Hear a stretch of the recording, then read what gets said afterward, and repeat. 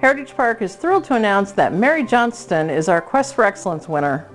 She wants to make sure they have what they need, the staff have what they need to take care of the residents, but she sees it as the person. She has a relationship with the people. There's times when somebody's sitting around, and maybe it's mealtime and they're not eating real well. It's nothing for her to hop in the car and run up and get a sandwich and fries and a milkshake for them. And I can just see in her faces, it doesn't even mean anything to her. It's just what she does.